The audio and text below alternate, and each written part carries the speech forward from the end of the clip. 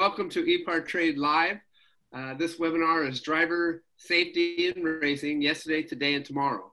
And we have Joe Marko, President and Founder of HMS Motorsport, and Tom Gideon, Senior Director of Safety for NASCAR. I'm your host, John Kilroy, and I'm Chief of Content and Audience Development for EPARTRADE. I just want to give a brief description of EPARTRADE before we get to the meat of the webinar. Basically, we're creating the online strategy for the racing industry. So if you ask the question or anybody asks you the question, what's the online strategy for the industry as a whole? Well, it's just a one-word answer, it's EPARTRADE. So first, we essentially digitize the entire racing industry and put it online for you. So 25,000 racing organizations across the world are available and you can access them on EPARTRADE. It just makes it easier, better, more productive, more convenient to source new racing products and suppliers. It's not an e-commerce site, so we don't want to compete with the racing retail shops, the distributorships, and engine builders. But it's a great place to just kind of source and find that initial place to start asking questions. And then you can ask questions and have direct contact within the platform. And then that's never been done before, but it's just time that we did that as an industry. Second, we're providing EPARTRADE Live. So a series of webinars, great speakers sharing insights on some of the most important technical and business topics in the racing industry.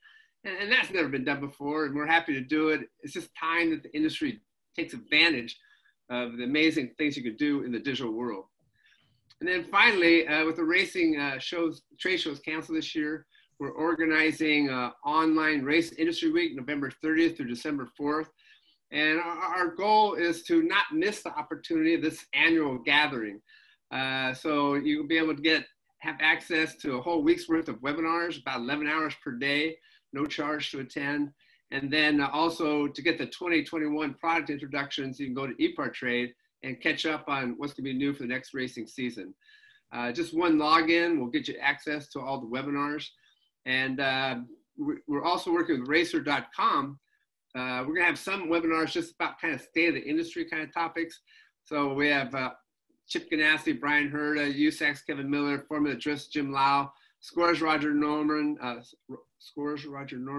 Indianapolis Motor Speedway's Doug Bowles, Daytona International Speedway's Chip Weil, NHRA VP of Competition Ed Walser, and more. And we're signing up more every day, and we got some big names yet to drop.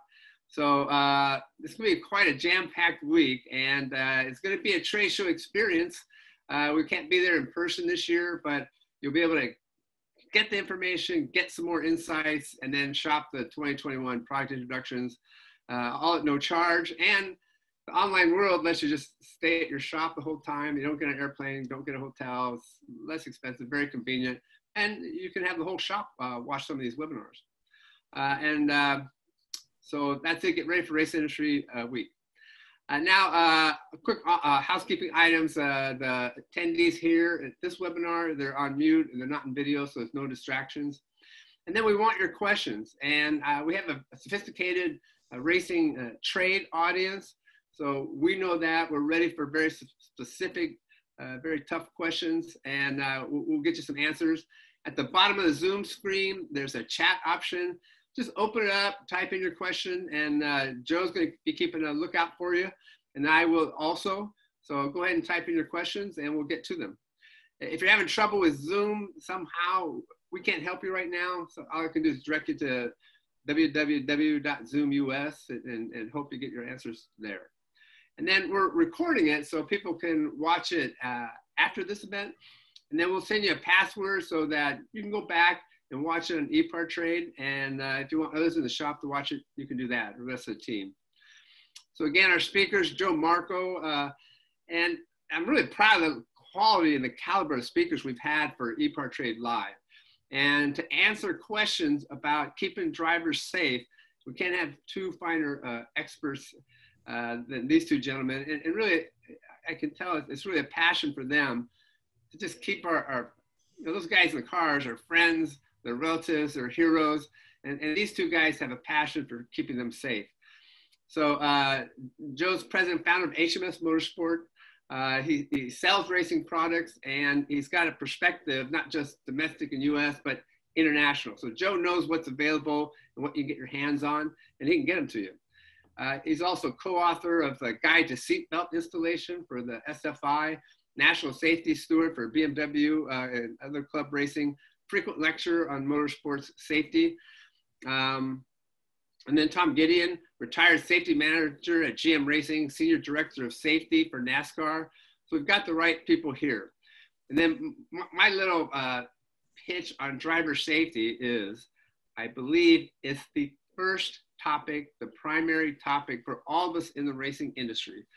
And sometimes we think we're in the parts business and we're about cylinder heads and coilover shocks and all of that. But as an industry, we need the sport to look like a hobby. We need enthusiasts who never raced before, and maybe their parents didn't race. They don't know anybody in racing, but they want to get behind the wheel and go racing. And they sell insurance for a living, or they're a machinist somewhere. They own their own business. We want them to go into racing as a sport. We want to welcome them.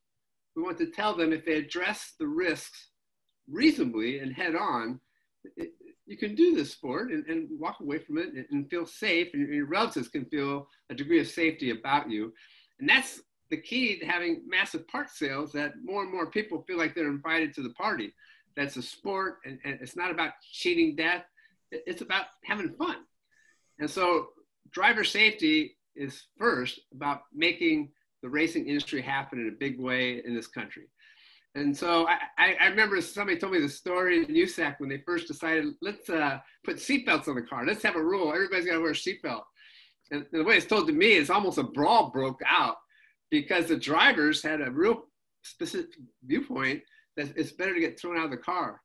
So kind of driver safety is something that some people don't want anything to change, and other people are dragging forward to make the drivers safer. So that's just part of this industry and maybe part of our culture. Joe, I'll start with you. In your years in the sport, how has racing changed in terms of driver safety and kind of our approach to this task? Yeah, thanks. Basically, we've had, I would say in the last 15 years, we've had probably more improvement in driver safety than we've had in any 15 years prior to that.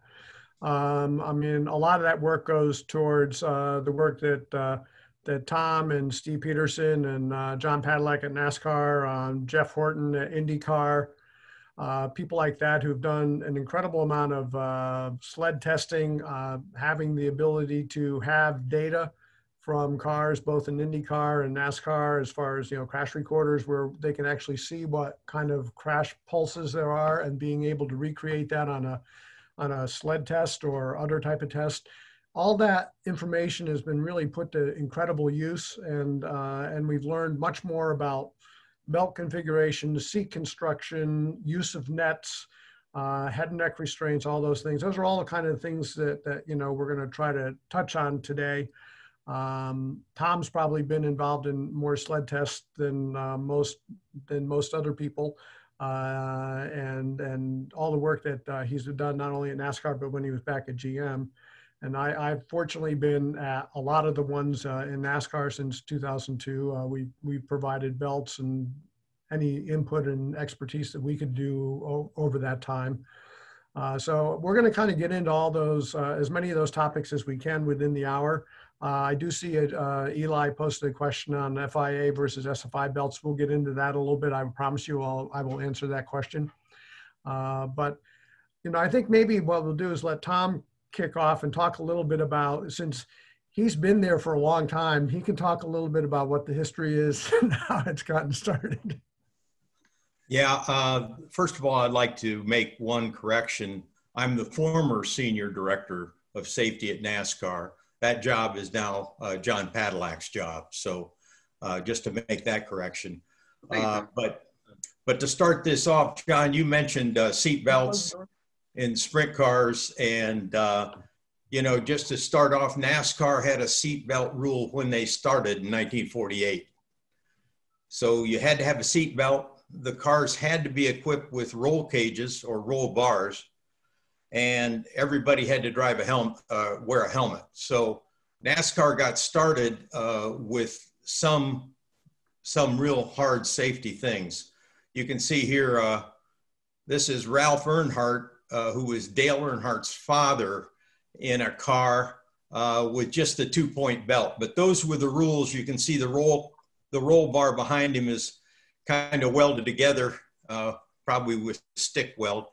But you can see that, and then everything since 2001 has been made better. And I think if you show the next slide, Joe, you can see a more modern situation here with the driver. Here are two views, a side view and a frontal view of a driver with a very good seat, very good restraint system. These drivers are now required to have a minimum of a 7-point belt system, and Joe can describe that. And some of them use a 9-point belt system, and Joe, I'll leave all the belts to Joe at this point. So we've come a long way, and it's been a process where we've done a lot of sled testing,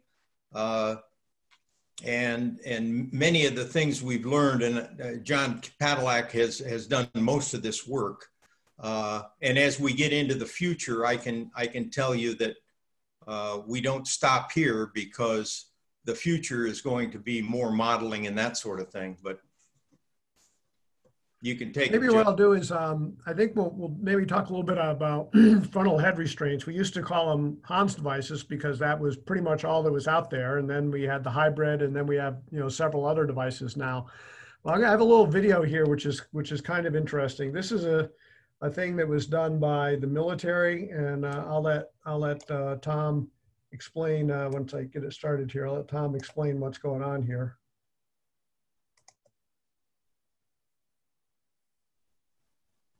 We'll start here, and it's started. It just takes.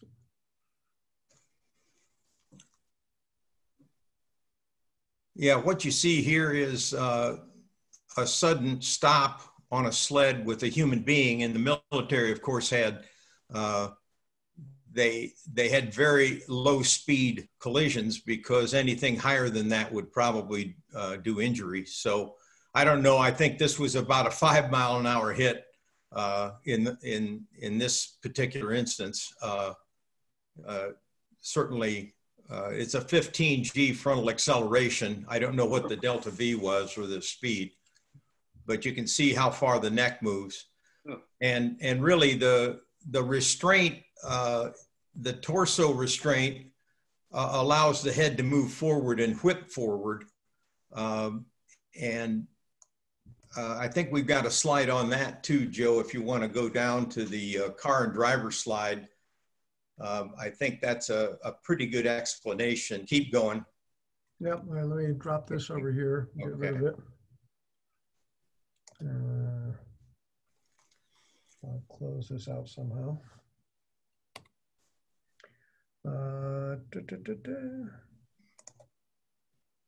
There you go. So if you slide down, no, not that one.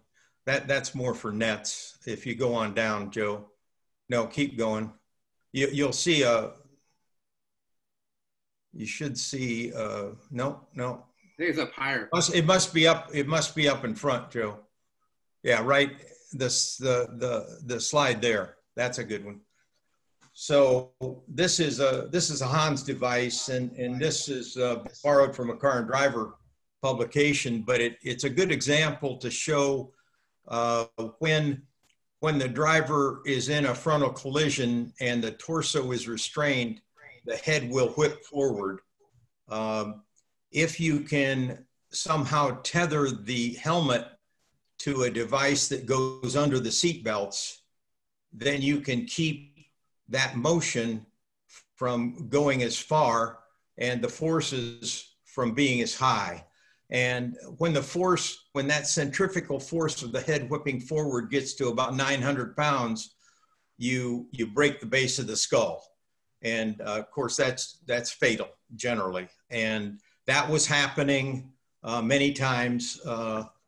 In fact, the slide previous, Joe, if you'll just bring that slide right before it, that one there. In 2000 and 2001, we actually lost 5 drivers due to a basilar skull fracture. Adam Petty, Kenny Irwin, Tony Roper, Dale Earnhardt, and Blaze Alexander.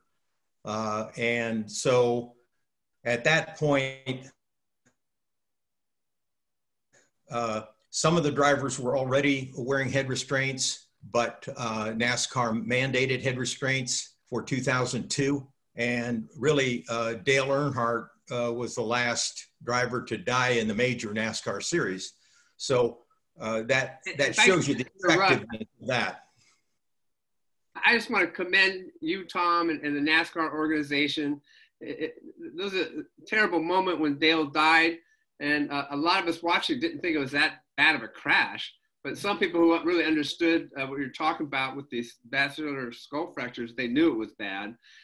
But it hasn't happened since in NASCAR sprint racing, and that's a big deal to all of us in racing. So I just want to say thank you and thank NASCAR. Okay. Now, on head and neck restraints, so there is a standard in SFI 38.1 standard. There's a similar standard, although a little bit different with FIA. With FIA, you actually have to pass the 38.1 first. And there are several devices out there now. So rather than calling them a head and neck restraint, it's really a frontal head restraint is a more proper term. The Hans obviously being the most popular, and the hybrid, which one of the versions of the hybrid is also FIA approved. The Hans and the hybrid are the only two currently FIA approved devices, but then with SFI, there's the next gen, we have the Schroet Flex, and there's a number of different systems that are out there now. They all pass the standard. They all have a little bit different, setup. They all work a little bit different in their interaction with the seat in the car. It's hard to say because the comparison data from one device to another device is not really published. So it's hard to say one device is better than another one, although we know from practical purposes, the Hans device has the most data to show its effectiveness. But one of the things about head and neck restraints that are kind of interesting is that, if you have a frontal impact, probably the tether on your device is something that should be replaced. The device is they're pretty resilient. It's pretty rare to break a device, but it can happen. But if you feel that device activate and you can feel it holding your head back, it's probably effective to spend 40 or 50 bucks and have the tether replaced. The other thing is that all these devices come with a standard length tether, which is the length of the tether, moving side to side, that the manufacturer has certified the device with.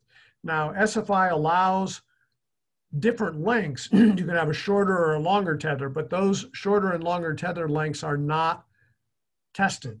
They're not required to be tested.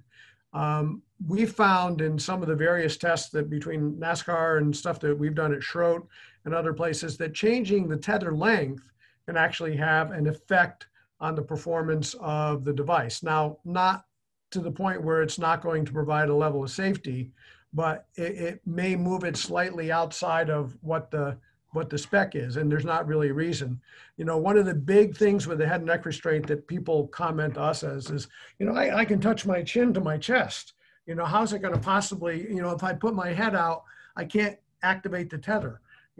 How's that going to help me? So I want a shorter tether, but that's not effectively what it works. And most of the head and neck restraints, because of the interaction with the shoulder belt, your body, the restraint is held back and that's held back. Your head is moving forward, and it's your head moving forward separate sort of from the device. With the Hans device, you kind of slide down the yokes. That's what activates the tether. And it does it in a controlled manner. If you make the tether much shorter, it's going to be a sharper activation of that tether. If you make it a lot longer, it's going to take longer for it to take hold, and you might have more excursion of the neck down. So all the devices are approved in a certain way, and I strongly recommend that you use the device in the way that it was designed, and don't try to second guess the engineers on using something shorter or longer. Even though it's allowed to be done, I don't recommend doing that. Hey, Joe, I'm sorry, go ahead, John. When it comes to frontal head restraints, what's the situation right now in the racing industry? They're not required in every racing series. Should they be? Yeah, I mean, absolutely. I mean, in any club racing, SCCA, endurance racing, and professional racing, certainly head and neck restraints are required.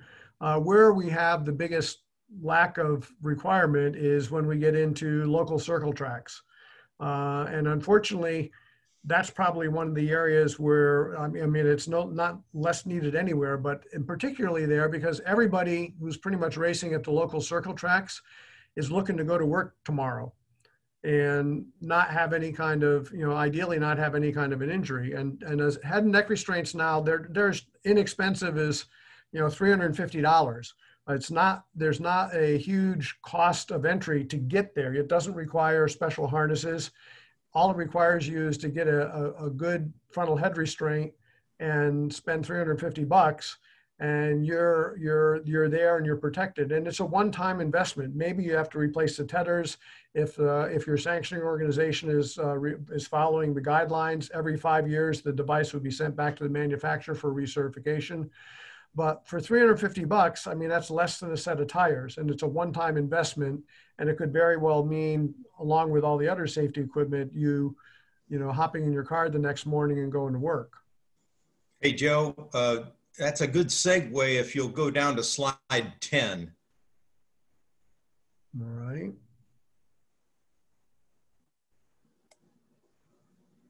Yeah. So with the Hans, and Joe said it's only good for frontal type collisions. This sketch shows you that the Hans will protect you in a frontal crash and 45 degrees to the right or 45 degrees to the left. Now in NASCAR, the drivers are well protected by a very rigid seat that meets a very good SFI standard. And so they cannot go laterally in a crash because the head surround takes care of head movement. In sports cars and club racing, that's not necessarily true. The seats there may be flexible. They may have something that looks like a head support, but it probably is not. A good rule on head supports, if you can reach in to your head support and with all the force that you can muster, if you can move that head support, then it's not going to be there in a crash because the forces in a crash are so high, they'll move the head support out of the way. And that's why years ago, we started putting nets into cars where you didn't have the ability or the room to put in, a fully protected seat like NASCAR. So we've done a lot of testing with nets and, there's information if anybody wants that. Joe knows about today's nets and where to get them. They're not expensive. And our testing showed, many years ago that you could put in a net and actually provide lateral protection in a hard side impact, even without a very good seat, because the net actually supports the seat and doesn't allow the head to whip. And that whipping motion, again, it can cause a basilar skull fracture and has, and there are examples of that. So. Yeah, so I put up a couple of pictures. So the picture on the left is a NASCAR Cup seat. Happens to be a Fiberworks seat with, if you look at, since we're talking about, head protection aside, look at how much padding there is at the top at the headrest. Now there's a certain amount of, a small amount of comfort foam that sits somewhere, right at the outside as they're bouncing their head around going along. And then this is a 45.2 foam, which is a really high density energy absorption foam. Steve Peterson did a demonstration at a NASCAR safety seminar once, and he put some of the high density foam down on the floor. And then he also put some of the typical old roll bar padding stuff, which looks like pipe insulation. He put a sheet of that down on the floor, and he took a 5-pound shot put, and he dropped that 5-pound shot put on the pipe insulation or the standard roll bar padding, and it bounced up 3 feet, and he caught it. he dropped it on the 45.2 foam and it came up 6 inches. And why is that important? Well, because what's happening is the 45.2 foam, that thicker foam, is absorbing that energy. And so it's transferring much less of that load. It's absorbing the energy and it's not putting that energy back into your head. Whereas the other one, you put the pipe insulation, quote, around your roll cage. If you hit that, you're going to bounce right off of it and you're not going to reduce the impact with the roll bar significantly. So, you know, that's one thing. We go to circle tracks and you try to get somebody to buy high density roll bar padding for $35 a 3-foot stick. And they don't want to do that, but yet they'll spend $120 on a pair of gloves that they saw their favorite NASCAR driver run. So, I mean, you know, I think that if you look at a local circle track and you say, hey, just do proper padding where you need it, which basically is anywhere that's within about 14 inches of your head. If you sit in the seat and you move your head around 14 inches, anything that's within that range, assuming that you're properly belted into the seat, is fair game to hit. And that's where you need that high density padding. So it could be very well the bar down the A-pillar, it could be along the door frame, it could be right behind the seat, because sometimes the seat is not high enough that you might be able to get to it. So, you know, some things like that. But the other thing Tom mentioned with the nets, so I gave you 2 pictures here. The one on the left is a NASCAR Cup seat, Xfinity truck type seat, and the one on the right is a typical head surround seat in a sports car. Now, the NASCAR seat, the sides extend quite a distance. Okay, so the likelihood that you're going to get outside of that head surround is pretty small, which is great. But in a sports car seat, if you look over, you can see that where this is not, it doesn't extend that far over. Now, maybe if I got T-boned, it would help quite a bit. But if I'm not T-boned, let's say that I do a typical thing where I come into a corner, like you come into the wall and then the back of the car slams over. So there's a somewhat of a frontal up to 45 degrees or so.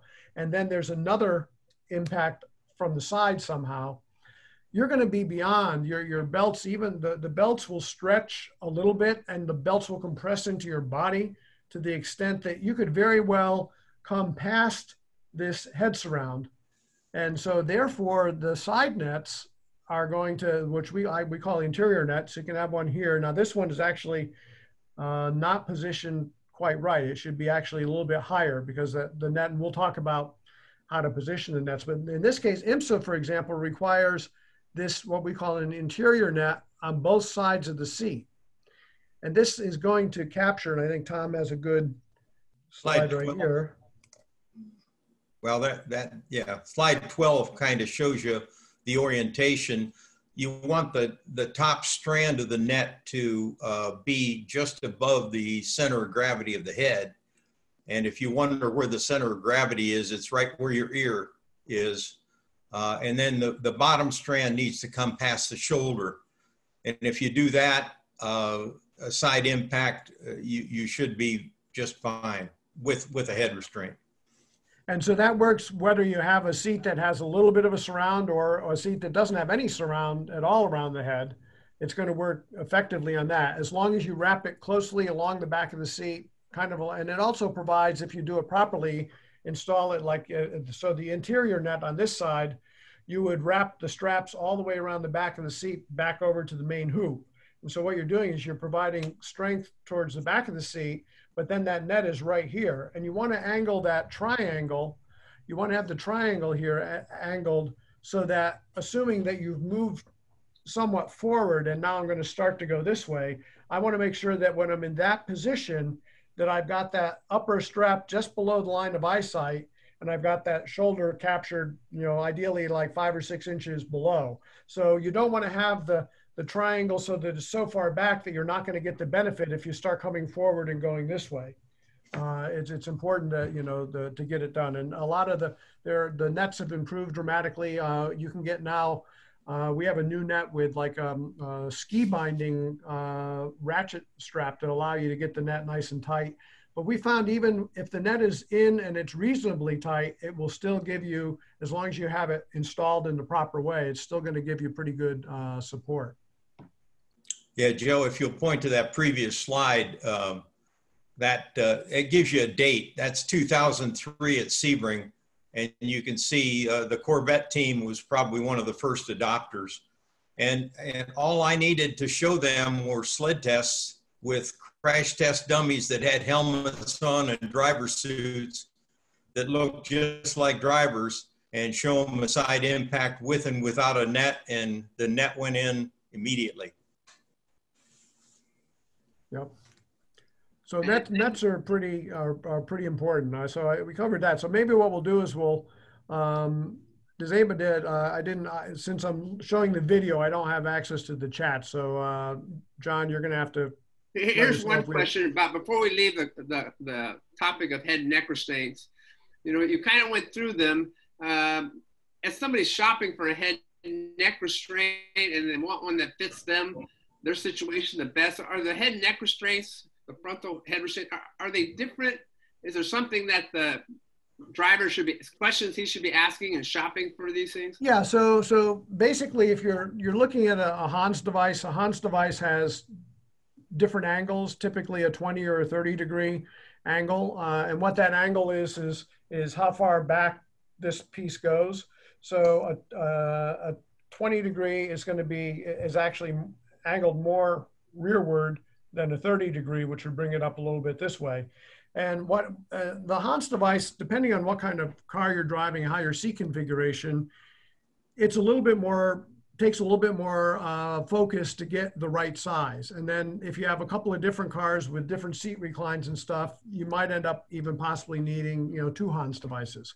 You know, if you're sitting in the seat with a Hans and the angle is too far back, maybe it's a 20, you know, and it may prevent you from sitting all the way back because the upper part of it runs into the back of the seat. Or conversely, if you have the wrong angle, it might be pushing the Hans itself might be pushing your head forward and not allowing you to really, you know, and your eyes are down. So there are other devices, you know, the hybrid device, and, you know, some of the next gens, our Schrodt Flex device kind of gives a little mix in between, which lets the collar sit below the bottom edge of the helmet and doesn't interfere with the seat as much. So depending on what kind of seat, you know, you want to go to a store. Again, head and neck restraints are like helmets and belts and everything else, and suits. Go to a store, try it on, look at it, sit in some seats with a particular device, and make sure that that fits within your environment rather than just going online and buying something. Because until you sit in the seat with the Hans device on, you don't really know exactly what size. Generally, if you're older and you're bigger upper body and you kind of, a 30 degree Hans much more often seems to fit people with a big upper body, regardless of what the seat angle is, than a 20 degree. But if you look at the guidelines, you know, they'll say, well, if you're, you know, a smaller person, then it's a 20 degree, or if you're not sitting in a reclining seat, it's a 30. But go and try different devices and see, you know, what ones are working. John or Tom, do you have any? No, I just saw that question pop up about seat back angle. Joe, I don't think you can get the questions. Yeah, seat back angle. You know, Indy cars have got more of a lay down seat. Jeff Horton has done a lot of testing with those. In NASCAR and sports cars, we have more of an upright seat. And it is true that the loads on the drivers will be different in frontal crashes. And John Padillac's done a lot of modeling on what happens in frontal accidents with different angled seats. And it really does have a difference on spinal loading. So that's very important. That work is ongoing. Thankfully, most of our crashes are not severe enough to cause any kind of spinal fracture. So but we need to study that for the future to make sure that, you know, as we go faster, as they say, you need to have better protection, better foams, better geometry. Very good. We've got a lot to cover, and we do want to keep it to an hour. There's another subject that we were looking at and kind of what we should discuss, and that's belts. Do you want to talk about belts for a bit? I always love to talk about belts. Yeah, so basically in the days before, let me say the days before Earnhardt, most belts out there were 5-point belts as in other than IndyCar. IndyCar, open car, wheel car have pretty much been 6-point belts for quite some time. But in most other forms of racing, a 5-point belt was the standard. You know, you'd have a crotch belt that kind of followed your chest and ideally was mounted, you know, straight down at that point. And that does great in a vertical direction if you flip over, but it was never really all that great in a frontal impact. And the result is that there were very often sternum injuries with just a 5-point belt. You were going to say something, Tom? No, okay. Yeah. I'm trying to there. So now, basically NASCAR, after Earnhardt, mandated a 6-point belt. And since they've had 6-point belts in NASCAR, to my knowledge, they've only had one single sternum injury in any of the incidents. And the reason is with a 6-point belt, the substraps are mounted rearward. So they're kind of holding the lower part of the body in. So what happens with an impact is there's really 3 stages. So when you have your initial impact in the front, until you capture the lower part of the body, you have no load anywhere on the chest. So the more you allow the lower part of the body to move, subsequently, the greater the load is going to be on the chest. And until you fully load the chest, you don't have any significant load on the neck. So everything just extrapolates and gets worse as you go. So the 5-point belt, because it's not going rearward and not holding you in really at your pelvis ideally, it's allowing the body as the impact goes to move forward. And very often you'd have a groin injury, and maybe on top of that, because the body's moving forward, I've got a higher chest load. That higher chest load would create a potential sternum injury. So once we went back to the 6-point belts, got a tight lap belt, properly installed 6-point belt, we really reduced greatly the load at the chest and really then reduced the likelihood of a sternum injury. And then also by doing that, we've also reduced the neck load. The neck tension is going to further be reduced. So everything is critical to get those belts, you know, really tight. Now NASCAR, based on some crash data recording from, I think was Keselowski at Atlanta, when Edwards kind of bumped him off and he came down there, they got some really good data as far as vertical impacts. And they said, all right, well, we need to see what we can do, because there's not a lot of headroom in most cars, especially NASCARs, between the top of the helmet and the roof. So what can we do to keep the body down and to keep as much distance as possible between the top of the helmet and the roof?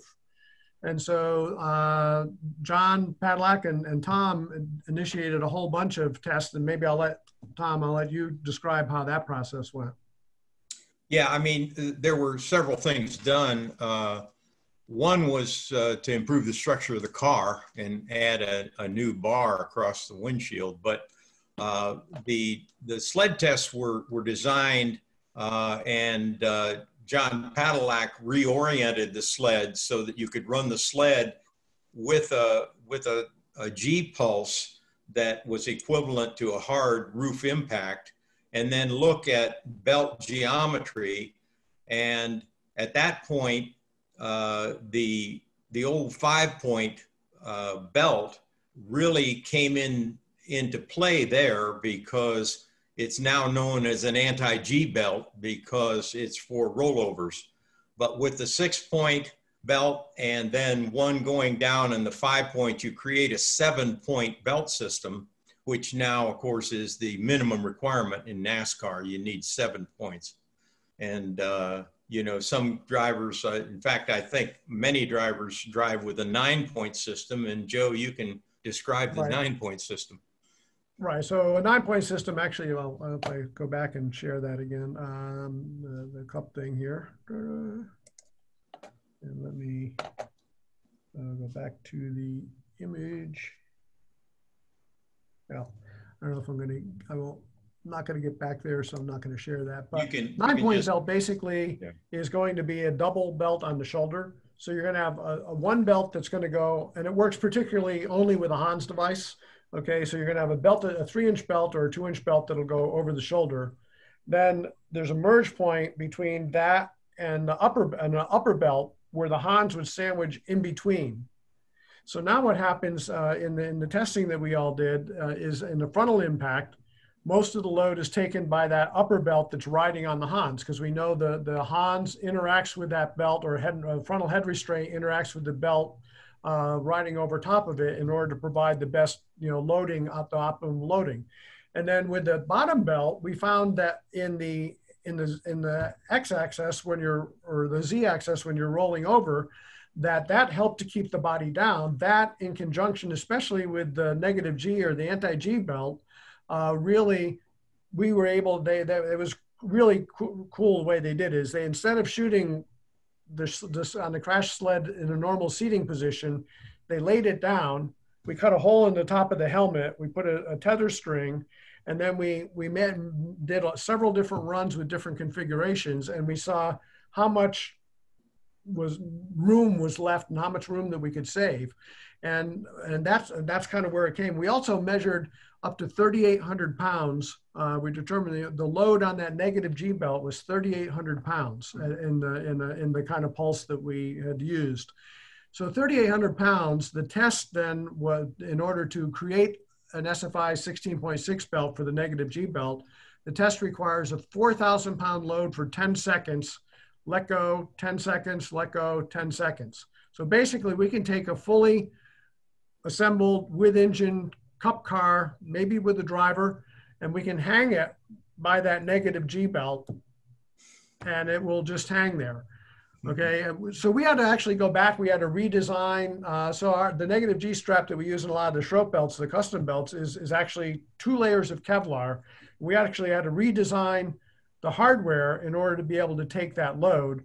And then there was so much load on where the belt wrapped through the hardware, we were having issues where it would kind of cut the belt. And of course, Tom, in his infinite wisdom, came up with a solution that we famously called a Gideon bridge. And so it's an actual piece of metal that goes around where the webbing runs through, and it protects, it smooths out that edge so there's less load on the belt. So to this day, we use Gideon bridges in all the negative G belts. So everybody has their contributions. Yeah. All right, let's continue on the belt a little bit. So a 9-point belt is a double shoulder belt. So you got upper and lower belt, upper and lower, upper and lower, lap belts, 6-point going rearward, ideally to roughly the same area as where the lap belt's mounted, and then the negative G strap, which kind of follows the plane of the chest going down. That's the optimum solution. You can't get a better setup than that. The other big thing in NASCAR is that all of those points are mounted inside the seat. They're mounted directly to the seat, and then the seat is mounted to the chassis. So what does that do? It gives you the absolute shortest length of belts possible. Casey Kane in his cup car, his left side lap belt and right side lap belt were 10 inches total. So the amount of, but still, even with all the belts mounted to the seat, if I have a hard frontal impact, I could probably drop a football between my back and the back of the seat. That's how much the body is moving forward. And most of that is a little bit of belt stretch, but not a lot. Most of that is the soft tissue of your body being absorbed, the belt being absorbed by the body. And that's all that movement. So it's pretty impressive when you see that kind of stuff there. But the belt stuff is really gone. The other thing with belts, a big step in belts, what I think is being pretty much recognized is we went from 3-inch lap belts to 2-inch lap belts. And a lot of times now the shoulder belts, because you're using a frontal head restraint, most of those now are 2-inch belts.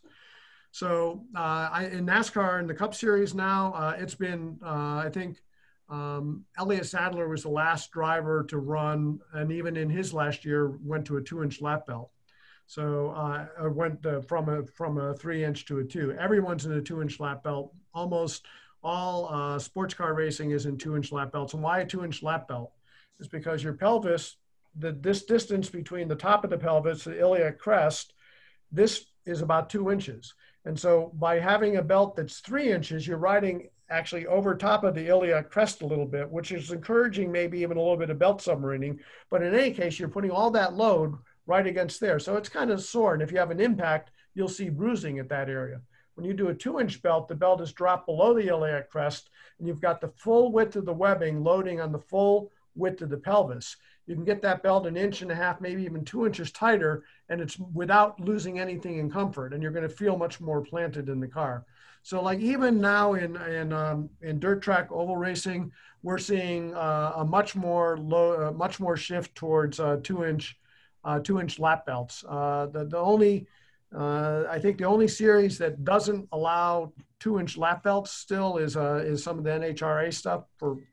I don't understand the reasoning, but it's still, if you're running drag racing stuff, be careful that you check the rule book, because even though 2-inch lap belts are approved in SFI 16.1 and 16.5 and 16.6, there are a couple of series that still, for whatever reason, still require a 3-inch lap belt. So just be careful of that. You know, there are some differences, although I don't recommend to any sanctioning organization or track to specify something that's different than what the standard is, but there are people that do it. So just be aware of that. Always check your rule book before you're going to do something like that. The first question that we had, though, I want to cover that one, the FIA versus SFI. So FIA belts are 5-year, what we call 5-year belts. So basically, if I bought a belt in January, you really get 6 years, because you get all of this year. Plus, if you bought the belt December 31st, you still get 5 years on the belt. SFI belts are 2 years, and now the belts are either dated June or December. So you really can get like 2 years. Ideally, optimum, you get 2 years and 6 months, or 2 years and 5 months. Now, the reason is because, you know, SFI's done tests, FIA's done tests. SFI deals with a lot of things other than professional sports, where there's dirt track, where the belts are getting hosed off all the time. They're getting soaked in water. They might have, you know, chemicals or something on them. They're more often exposed to the sun more often.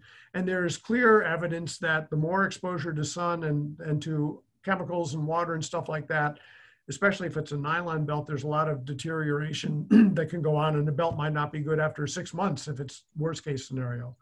So an SFI, it's the primary homologation recognized in the U.S. for everything. So all the local circle tracks, if you add up all of the people who race in the U.S., local circle tracks add up to a much larger percentage than pretty much anything else. And so therefore, if SFI were to allow a 5-year belt, there's no way to say, well, it's a 5-year belt if it's in the sports car that's in your garage all the time versus, you know, there's no way to do that. So therefore they've, you know, correctly, and I support it wholeheartedly, they've stuck with the 2-year standard. Now, if you are running a series that is primarily, you know, sports cars or cars that are not in that thing, you can specify in your series rules, you can have an FIA belt, which is FIA standard 5 years, or you can have an SFI belt, which is SFI 2 years. But what you shouldn't do, whether if you're an organizer or if you're a sanctioning body, you should never specify a standard and then say, but you can use it, you know, you specify an SFI standard, but you can say, well, but you can use it for 5 years. Because now all of a sudden you're taking on, you know, you go to court, you're taking on that responsibility to defend yourself in court, to say, well, what proof do you have that SFI belt that failed, and it might have been an FIA belt, but let's say an SFI belt that failed, and it's past that 2-year expiration, you know, what data do you have that proves that you should have allowed that belt after its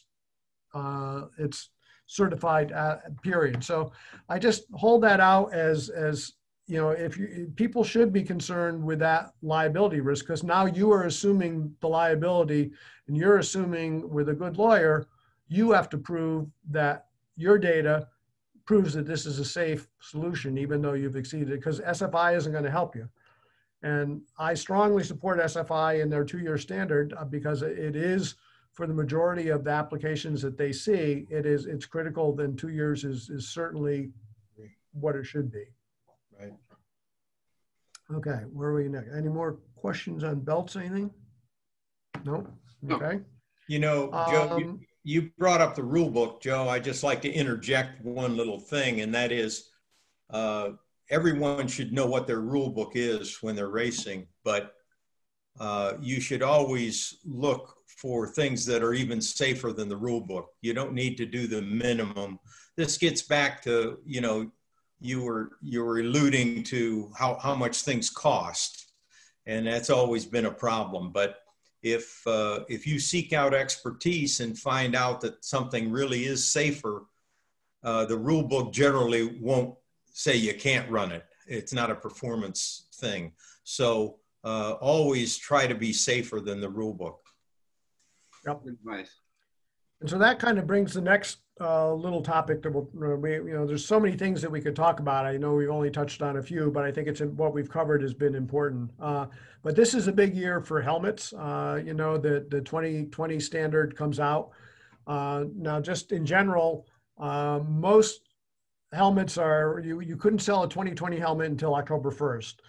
Most manufacturers will have pretty much now have the basic medium and large size helmets, but a lot of times the smaller size, very small helmets or very large helmets are not readily available and probably won't be readily available until, you know, very late this year or early next year. So most sanctioning organizations will allow, starting in 2021, a 2020 helmet, a Snell 2020, a Snell 2015, and probably for next year, a Snell 2010.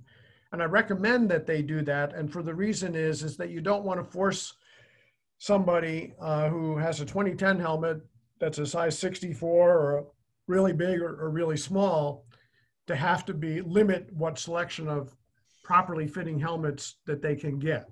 And so therefore most organizations, not all, but most organizations will allow, you know, those three standards. And it's a good idea to do through the end of 2021, at least through the middle part of 2021, so that there's time for manufacturers to get all the sizes out there. Now, the other thing is that there's a new range of helmets. So there's SFI 20, or there's Snell 2020, and then somewhat similar to that is an FIA 8859. So you'll see a lot of helmets now will have both inside it. It'll have FIA 8859 and Snell 2020. The FIA, again, is more of the European thing, most, you know, but there. But there's also helmets you're going to see are 8860 helmets. Now, an 8860 helmet is probably, it's definitely more expensive, and there's really a couple of versions. There's an 8860 and an 8860 APB, which is more for like F1, IndyCar. But what's the difference between an 8860 helmet and a 8859 or Snell 2020? Well, the big difference is that the Snell 2020 is dropped for most of the tests from 3 meters.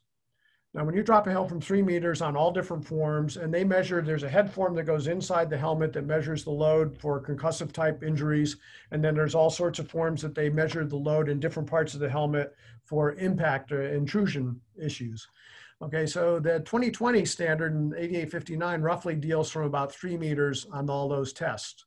The 8860 standard brings that up to 5 meters, but the protection that it's got to give you, the same concussive levels and the same intrusion levels, have to be maintained. So basically you've got a much stronger shell to protect against intrusion, and you've got a different configuration of the internal foam, the EPS, which is going to help protect you a little bit more from a concussive injury. Now, you know, it used to be an 8860 helmet was $4,000 or $5,000 or $6,000. Now, the basic 8860 helmet, you can see them for $3,000, $3,500. So if cost is not a huge issue and safety should be a huge issue, you know, that's something that you consider. So now if you're maybe considering a $2,000 carbon helmet, you know, maybe it's worth it to spend that extra $1,000, especially if, you know, you're doing a lot of like even driver schools and stuff like that. You're going out, you're a weekend enthusiast, you're doing champ car racing or lemons or something like that. You're spending fair amount of time on a racetrack, but you need to go to work the next day. The more protection that you can have against some kind of a head injury, the better it's going to be. And a helmet, in most cases, in those kind of scenarios, you're going to be using the helmet for 10 years if you take care of it. So it's an investment. If you look at it over 10 years, an additional $1,000 or $1,200 is not a huge investment over that period of time. So don't limit yourself just to 2020 8859. Consider possibly an 8860 helmet there. Now the APB is a little bit different. It has a built-in Xylon strip, which is really used for Formula One and NASCAR. Those helmets tend to be more expensive, and that's probably more than you need in those helmets, you know, but there just is a difference there. But so when you're looking at helmets, first of all, as I said, with head and neck restraints, go to a store, try on a helmet, work with the experts at that store to help fit the helmet properly. Don't go in with the predisposed position that I got to have a Stilo or a Schubert or an Arai or a Bell. Put several helmets on, try them on, make sure you get the right fit. All the different helmet manufacturers have a slightly different form, and different forms will fit different heads better. And when you go to that store and they spend 45 minutes or an hour working with you on the helmet, please don't say, oh, great, that's great, I know what I want, and go out and look for it online. That store's put that inventory in there. They've tried to help you. They've given you the service. You owe it to them to give them your business.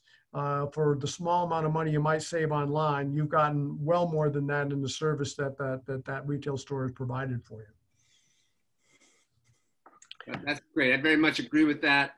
I think the local retail store is a big ally for a racer in a lot of different ways, from remaining safe to just trying to figure out the local setup. I think bricks and mortar stores still have a big place in racing. And then I just have a question. We're getting to 10 a.m. For the grassroots racer, and he has a budget, and he's concerned about, you know, how he's going to go racing and have the money to do it. Do you have any basic kind of tip, without saying be less safe, but is there a strategy for kind of a budget grassroots racer in remaining safe? I mean, in my opinion, the most important thing is to use the equipment properly.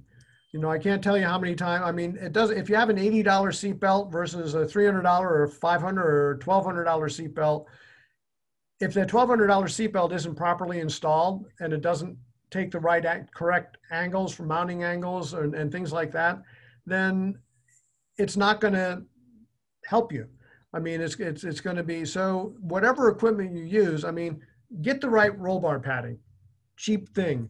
Get a properly fitting helmet and wear it tightly and fitted properly, and you know, and get a head restraint, a frontal head restraint. You know, you're talking not a huge amount of money. I mean, if you spend $120 on a set of seatbelts or $200 on a set of seatbelts and $329 one-time investment on a frontal head restraint, and maybe $150 on roll bar padding, on the proper roll bar padding, and then an interior net that you can put on either side of whatever seat you have, you're going to protect you. You're going to have a driver cell which has all of those things that are going to protect you to the degree, regardless of what the condition of the rest of the car is. You know, just get all that stuff right. And there's a lot of information. SFI, the guide to seatbelt installation, is very clear on how all that stuff should be mounted.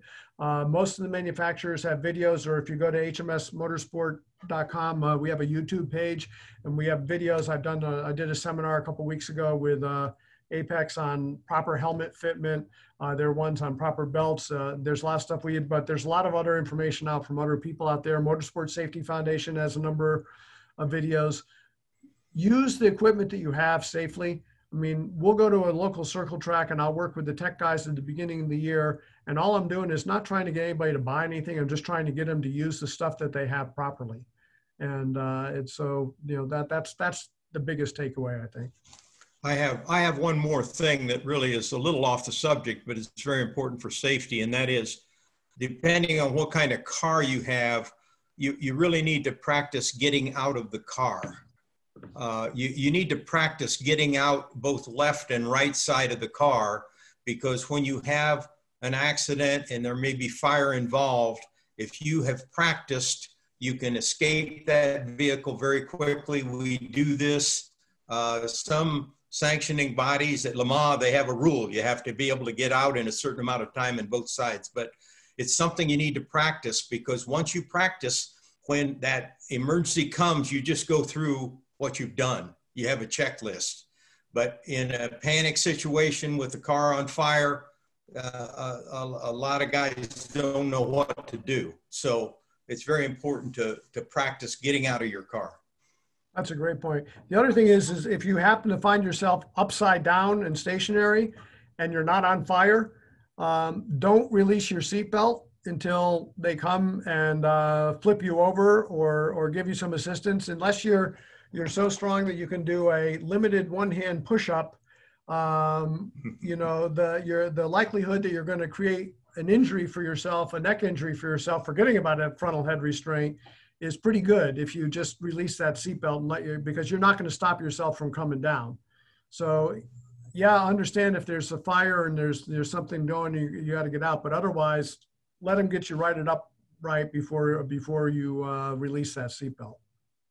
The other thing, John, is, you know, our contact information, if you could make that available to anybody who wants it, you know, I'd be wide open for any questions after this webinar to, you know, to at least tell them what I know. Okay, would you like to give an email address right now? Yeah, it's tom.gideon, Gideon, @gmail. And I'm just Joe at HMS Motorsport, no S at the end.com. Okay. Well, we had more subjects to cover, but we do like to keep it to an hour so people can get back to work. This has been wonderful. I've been in the racing industry for about 29 years now, and there are two things I never heard before that I should have heard 29 years ago. So I'm in the learning process as well. So thank you very much. Again, I want to emphasize that driver safety is the first conversation, the first topic we all have to have, no matter what parts we're selling. Every single driver, we have to give them a message to approach the risk reasonably and be as safe as possible and as safe as your budget permits. And don't put driver safety down the list from horsepower or suspension. Keep it at the top and keep the sport safe. Especially since the loss of Dale Earnhardt, there's been a lot of science applied to driver safety. So also, if you have an opinion in your mind what was right for driver safety, but that opinion was formed 15 years ago, please go back and review, get up to date, and do some of the simpler things, not budget-breaking things that can keep the driver safe. So thank you very much, and that wraps it up for all of us here at EPARTRADE. And we'll see you at Online Race Industry Week, November 30th through December 4th. All right. Thank you all very much. Thank you, guys. Thanks all. Thanks. Yep.